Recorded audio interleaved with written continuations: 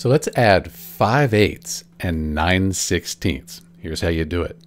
What we need is to have our denominator to be the same, have a common denominator. Because if the denominators are the same, we add the numerators, and then we just bring the denominator across. So why don't we do this? Why don't we say 2 times 8? Because 2 times 8 is 16. We have 16 here already. We'd be good. But we can't just multiply the denominator by a number. We also need to multiply the numerator by that number. In this case, 2 divided by 2, that equals 1. So we're just multiplying by 1. We don't change the value, just the way it's represented. 2 times 5 is 10. 2 times 8, that's 16. And 10/16, that's an equivalent fraction to 5/8. They have the same value. But now we can add that to our 9/16 here. And because we have the same denominator, we add the numerators. 10 plus 9 is 19. And then we have 16. We just bring that across, our common denominator.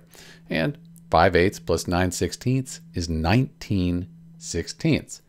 This is an improper fraction though, because 19, the numerator, is larger than the denominator. Let's change it to a mixed number. Let's see, 16 goes into 19. 1 times 16 is 16, and then we'd have 3 left over. Keep the 16 here across, and 5/8 plus 9/16, that equals 1 3/16, or 19/16.